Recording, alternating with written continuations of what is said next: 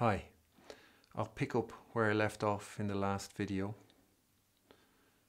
on the chapter on the brace from Carl Philipp Emanuel Bach's Versuch über die wahre Art das Klavier zu spielen.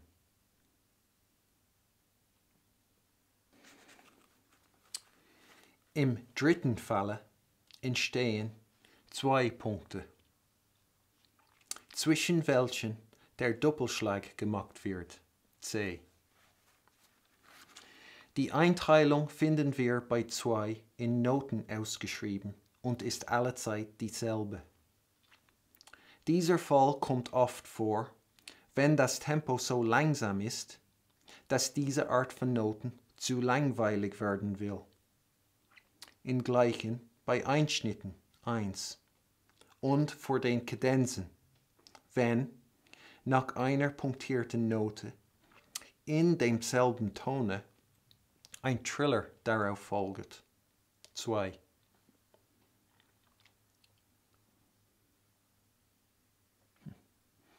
Bei heruntergehenden punktierten Noten von keiner besonderen Länge kommt diese Art, den Doppelschlag anzubringen, nicht vor. Das Exempel 3, wenn es soll durch diese Manier ausgefüllt werden, stellt einen eigentlichen Sitz des Doppelschlags vor, weil ein Triller stattdessen sowohl über der ersten Note als auch nach ihr allezeit falsch ist.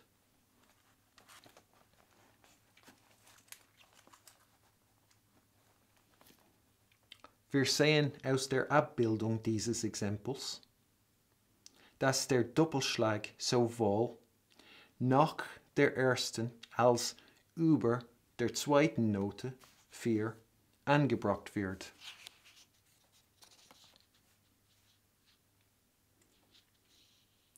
Aus der dabei befindlichen Einteilung kann man leicht urteilen, dass zu diesem Falle ein langsames Tempo erfordert wird.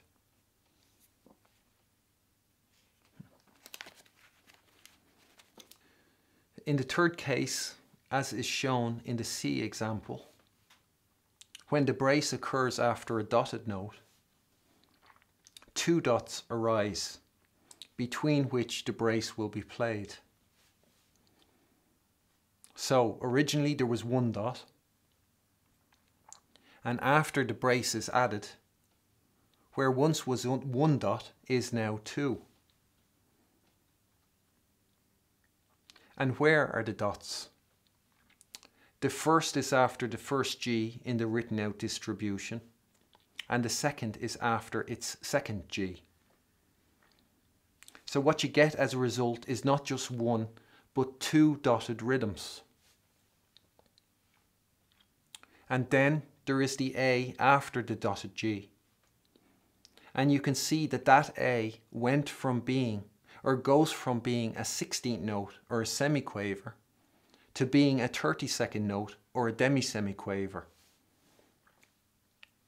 Bach says that its Einteilung, its distribution or how it's divided up, is always the same. So, in other words, this is how we do it. This is how we do it. This is a wake-up call. And the more awake you are, the louder it'll ring true.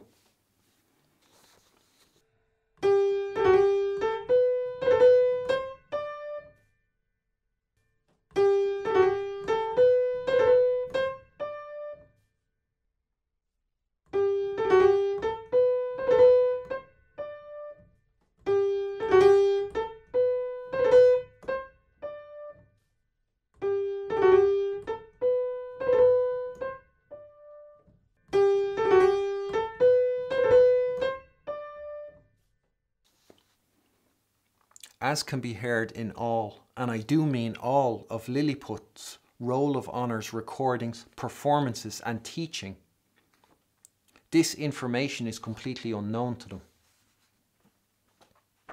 They have no conception of the extent of their ignorance. And I mean ignorance as in the proper, the actual, it's the right word to describe what it is. It's not as an insult.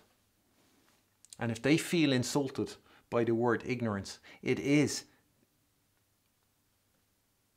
their ignorance that is making them feel insulted, and not me using the accurate word to describe them.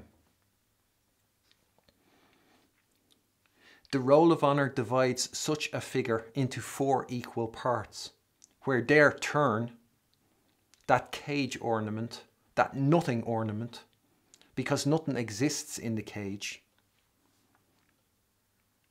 where their turn fills the second of those 4 parts. And then the short note, the A in this case, would fill the fourth part.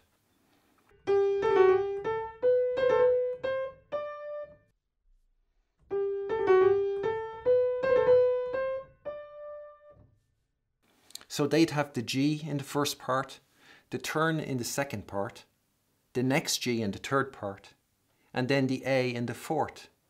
And all those parts would be equal in length. So in effect, in both their playing and in their teaching, so in their students' playing and in their students' playing, they eradicate any and all dotted rhythms.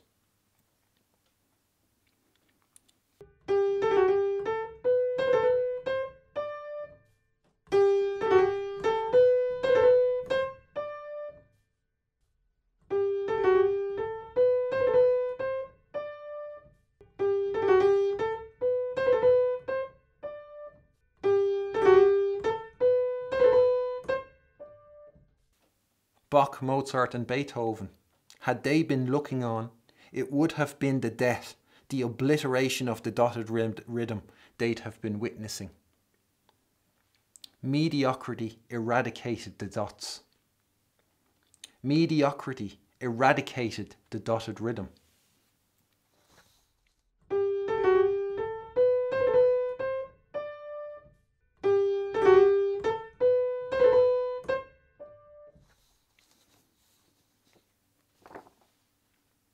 It is through the infliction of many such injuries is Lilliput and its roll of honour slowly killing off classical music.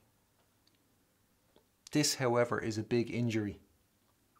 It is cutting off your access to music, hence the cage.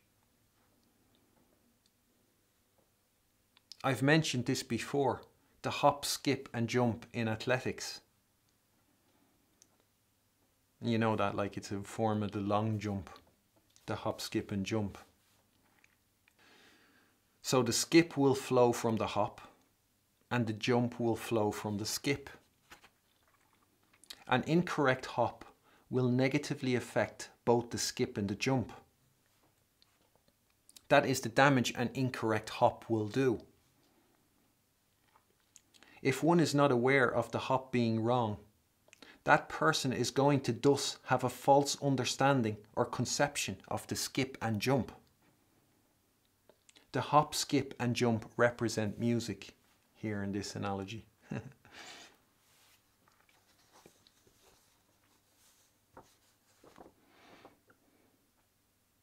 When you don't realize what you're doing is wrong, you're going to end up with a completely wrong understanding or conception of music, because that incorrect practice is going to affect what comes before and what comes after it.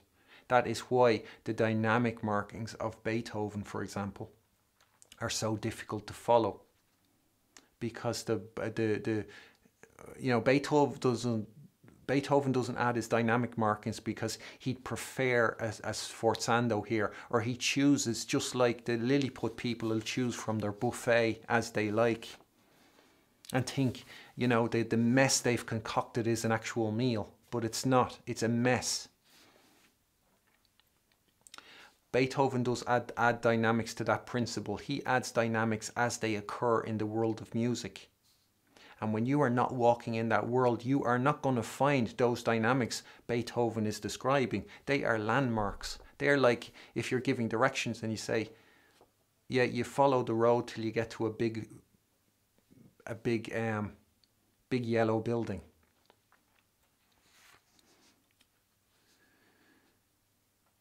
It's the fact that the big yellow building is mentioned is to tell you you are going in the right direction.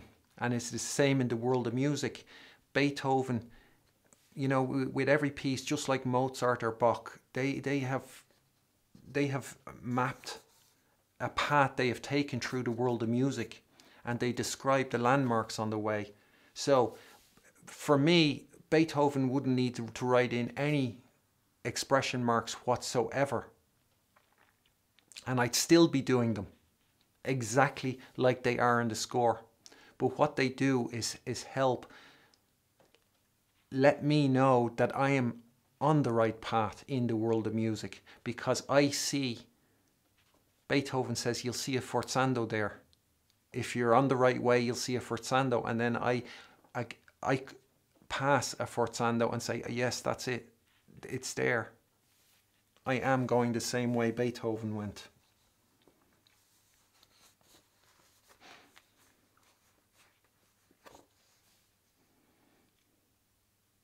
So the roll of honor aren't able to follow Beethoven's expression marks in a natural way when it comes to the brace after a dotted note, because